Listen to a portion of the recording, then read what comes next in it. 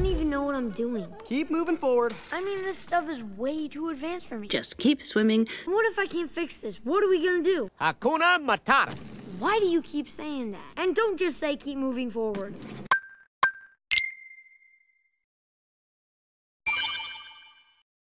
Meet the Robinsons, a Disney movie about an orphan named Louis who learns, through the means of time travel, that we can make things better as long as you keep moving forward even when met with failure. It's also based on the book A Day with Wilbur Robinson from 1990. This movie is pretty good, but it's also weird. And I'm not just talking about the movie itself, because time travel is time travel, but I'm also talking about the way I experienced the movie, and I'm not sure if I'm the only one. Though given my last video when I said that, that's probably the case. My experience with it was not seeing it in a movie theater, but only on Disney Channel, and could have sworn I've seen the entire movie several times, but I also didn't remember like 90% of it, so I had to rewatch it recently for this video. Again, this movie's weird. It was also supposed to get a sequel just like Chicken Little, and surprisingly it's not the one I was talking about in my review for Chicken Little Ace in Action. Anyways, both of these properties got video games related to their movies, and since I wanted to do another Disney game recently, today I'll be looking at the Meet the Robinsons video game to... I don't really have an end goal here. Keep moving forward. Okay, the disdain for that joke is fair.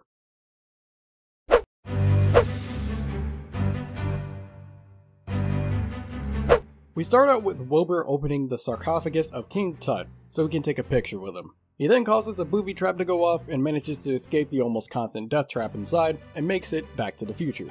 His dad, who's on a business trip, leaves a message to not mess with the time machine as it can alter the universe. But of course Wilbur doesn't listen and tries to use it to get a picture with Abraham Lincoln, because he just wants to take pictures with people in history that he finds cool.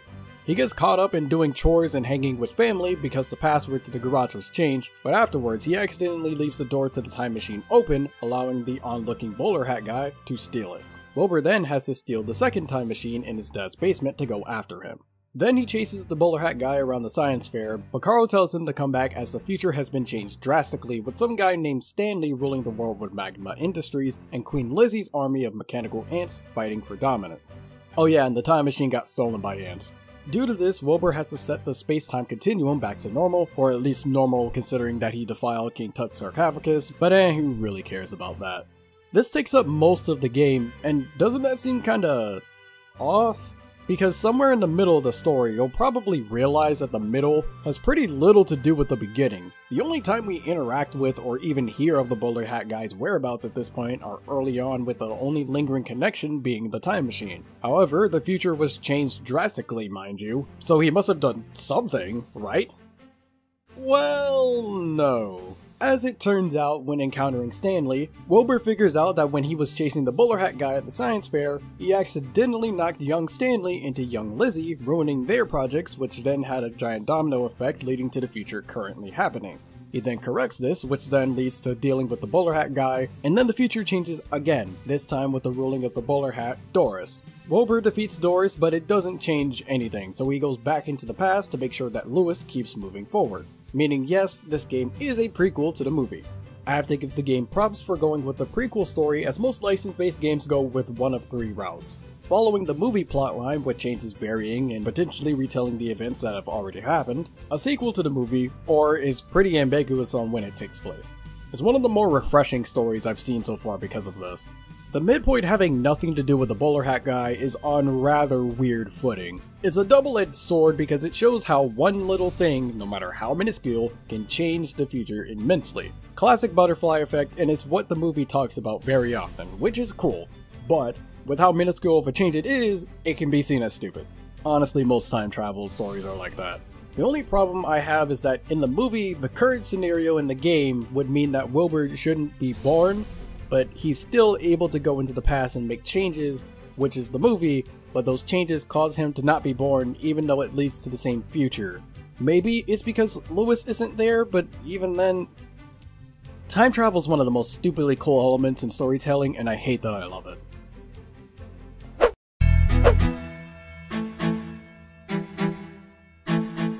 The art style is done very well. There's a lot of expression in the animations, and it especially applies to certain jokes, aiding in them being pretty funny if I'm being honest. Carl, theme song please.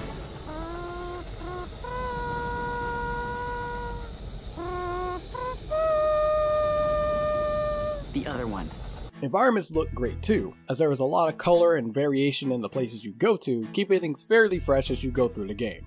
Another key element is how some things change depending on when in the story you're playing. Firstly, the main menu describes what is currently going on from whenever you left the game. Our intrepid hero is in an altered future, on his way to the industrial district of a city gone wrong, horribly wrong. In-game, the background around the Robinson house is different depending on the future you're in, and Sandy and Lizzie become part of the household in one of the futures as well. It's nothing super impressive, but the details are definitely better than expected. Something else in this game's favor is the fact that every voice actor is the same from the movie, and they all perform greatly. The only odd thing with the voice acting is that outside of special cutscenes, voice lines tend to interrupt each other, like a majority of the game does this. Wilbur, how about I paint you orange? Hey, I love orange. But maybe later. Done. And also complete. Great. Now I can go back to my job where the thrills never stop. Emperor Stanley apologizes for any inconvenience. We have to get to the industrial district. The tram will reopen once the robo-ants are eliminated. This is definitely the first game I've seen that consistently does that. Regardless of that, the music, just like everything else, is great. A good amount of it is catchy and you just might find yourself humming some of it. There are also multiple variations of some songs that add, take away, or even use different instruments. The differences, while subtle in-game, give varying amounts of intensity to the situations where they play, and I find that really cool. There's also one song that sounds like it's from Plants vs. Zombies, and I find that kinda hilarious.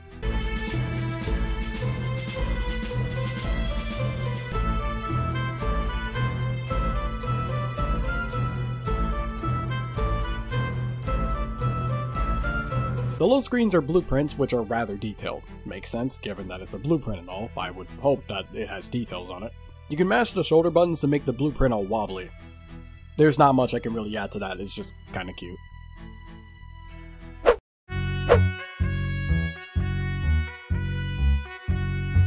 You play as Wilbur as you traverse through various areas and timelines. Wilbur automatically parkours over any small object and leaps over gaps when running into them. You can also walk along ledges and grab large objects to pull or push them to where you need them to be. In addition to this, he can lock onto targets, which causes him to strafe with the ability to roll. Throughout the game, you'll use gadgets to navigate areas and defeat enemies you come across, but you'll have to make these gadgets, or at least most of them, using the transmogrifier. To make them, as well as upgrades and cheats, you need blueprints as well as the necessary amount of 3 materials that you can obtain and any special additional pieces needed. Most gadgets have multiple abilities to serve their function, some of which require energy from this purple bar. First off, you have your disassembler, gotten from the basement. This can deconstruct most objects in the game and drops any of the 3 materials I was talking about. It can also be shot at long range as long as you have energy. Then there's the scanner, which scans the area around you, revealing how you are able to interact with objects and the environment. Its other function is to scan a single target to either see what you get for disassembling it or give details about the object. The charge glove, gotten from Wilbur's room, throws out a projectile. When using energy, you can look at multiple targets, resulting in the projectile ricocheting among the selected items. The left gun lifts up objects, and that's pretty much it. It's an incredibly simple gadget. Finally, the Havoc glove shoots sonic waves which can destroy some large clusters or push particular objects. It also has the ability to burrow into the ground, which allows you to hit enemies from underneath them, and access to a tunneling minigame where you have to dig your way to the exit while avoiding hazards around, which perfectly segues into the next part. Along with the tunneling, there are some other minigames. Charge Ball uses the Charge Glove and power-ups to break the opponent's bricks and throw a charge shot into the goal. Protective Sphere puts you into a bubble that you roll around in to try and reach the end. There are some orbs that can be picked up to extend the duration of the bubble, since they'll run out otherwise. There's also one where you dodge lodged meatballs by strafing and rolling to step on buttons. Oh yeah, since there's enemies around, you can go to an aid station to recover health and energy. But there's also a minigame that's separate from the main story, Security System. In this, the bowler hat guy has invaded the Robinson household and you have to stop him as Carl, taking control of the security system. You must use it to take out the bowler hat guy as well as the Doris hats that he throws out. You can also correct any mistakes made by them by shooting the thing that needs to be corrected. I know that's vague, but there's 4 different rooms here.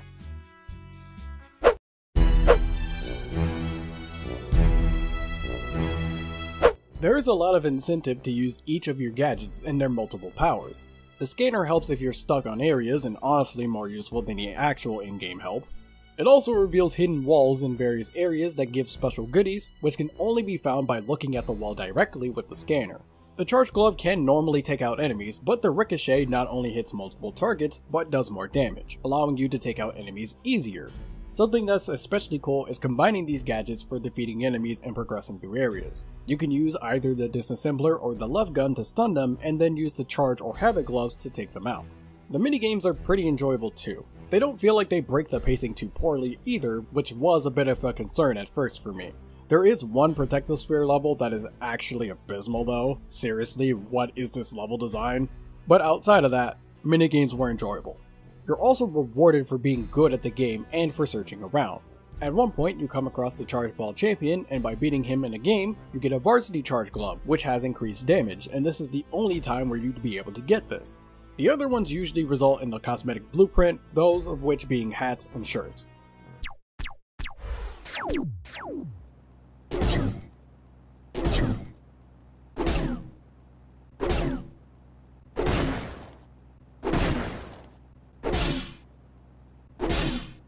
There are a ton of chests around that you can disassemble for extras like action figures, VR discs for Charge Ball, concept art, and blueprints.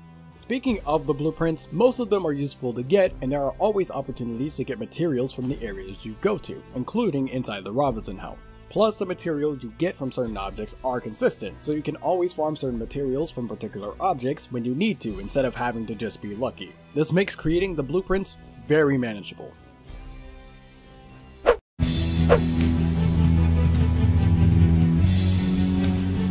The Havoc Gloves suck to use. The normal attack feels like it doesn't work half the time, and even if it does, it's very much outclassed by the Charge Glove. But the main way you'll be using this thing for attacking isn't even the Sonic Shockwave. It's the Burrow, which feels rather clunky to use. For ducking under lasers, it's fine since you don't really have to move around much, but when trying to hit moving enemies, it's quite a bit more difficult since you constantly move forward, and turning around feels impossible. Oh, and when going down, you can still get hit during that, so gotta make sure to do it nice and early. I also don't like the minigame with it. It feels very easy to screw up both by dying and getting stuck, causing you to restart the entire thing. And having to do that a lot is just draining. Also, I don't know what this filter is over this, but that makes it even more irritating to look at.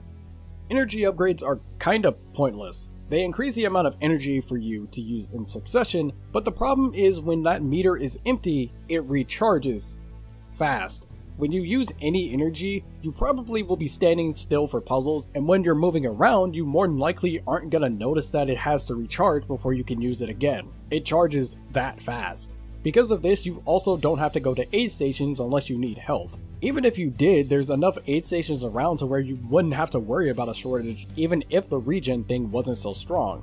On top of that, each gadget has its own energy meter. It hardly matters if you get energy upgrades because you never really run out of it. It is far more worth your time to put materials into any other blueprint.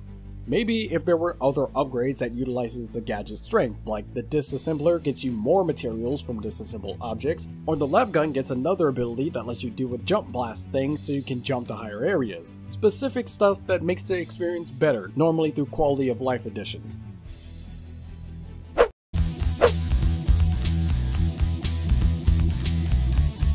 I'm gonna be real with you, the first hour of the game sucks. It's about an hour of just running around asking family members about who changed the password on the garage door before them interrupting you and having to do some tasks for them. And my goodness, it's so boring. Thankfully, the rest of the game isn't like this, but this was not the best start to the game. Jumping freely would be so nice. I often find myself repeatedly parkouring over an object when I just want to turn around and shoot it with the disassembler. I also accidentally softlocked myself by pushing a block the wrong way and couldn't jump up a 2-inch ledge. But outside of those situations, it's not too bad. When it comes to the scanner's bonus stuff, it's a little 50-50. You get rewarded for scanning a bunch of objects as well as scanning all objects in an area, and I'm glad that you are rewarded for being so diligent. But at the same time, there's no counter for how many things are scannable in an area. Not to mention the fact that you can't go back to some areas either, so if you missed it, oh well! This means you have to be aware of scanning constantly in order to make sure you get everything, even if it's the most mundane thing on the planet. Again, an additional blueprint where you would get a counter for that stuff on your scanner would have been great. Granted, you don't actually have to do this, you really only need to if you're trying to 100% the game, and even if you do miss stuff, you'll get rewarded a decent amount. I also want to mention that you can create cheats that let you get all the action figures and concept art, which does aid in having to do this the long way, but hope you made the cheat before beating the game, because if you save after that, you have to restart the whole game to get those cheats again, and there is no warning for this restart process. The process is tedious, but there are workarounds, but you've got to be aware of one of them if you do plan on playing the game after this point. Oh yeah, and security system. It's alright. It's pretty easy until much later, and even then I really had to let myself die. But it's a side mode, so I'm not too concerned about it. It's good enough.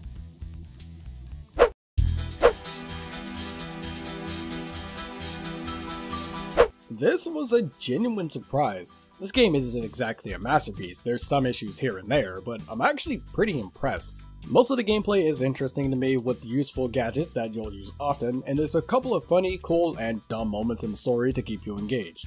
Now, this may be because the last license-based game I'd put at even A tier was half a year ago, but regardless, this game is definitely the best one I've played this year so far. What's going on, my fellow residents? It's me, TheFrozenCavern, and thank you guys for making it to the end of this video. So, I said at the end of the last video that I plan on doing another Disney game, and this was that.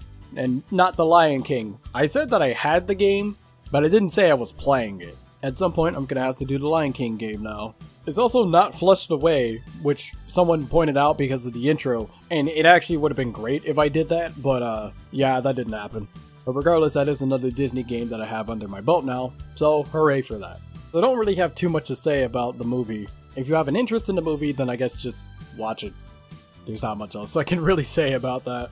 So, if you have not already, make sure you go down to the description below because that's where all of my social medias are located. My Twitter, Facebook, Instagram, Discord, and Patreon are all in the description, and they are all ways for you guys to be notified of whenever I post another video or have an update for the channel. And if you enjoyed this video, don't forget to like and subscribe for more, as well as share this video out with your friends and family. But until the next video, take care.